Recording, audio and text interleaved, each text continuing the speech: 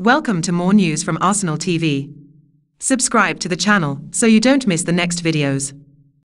Bournemouth have been handed an apparent boost ahead of this weekend's match, with Arsenal duo Fabio Vieira and Emile Smith-Rowe forced to sit out of their club's training session today.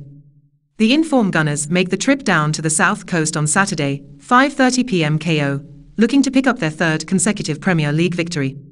Currently, they sit second in the table, only behind Manchester City on goal difference.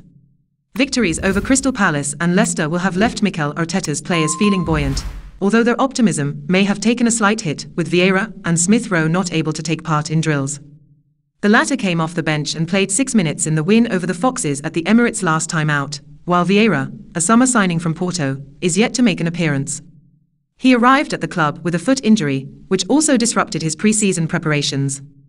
It appears the progress of the creative duo is being managed carefully by head coach Arteta, and it is not currently known whether they will be in contention to take on the Cherries.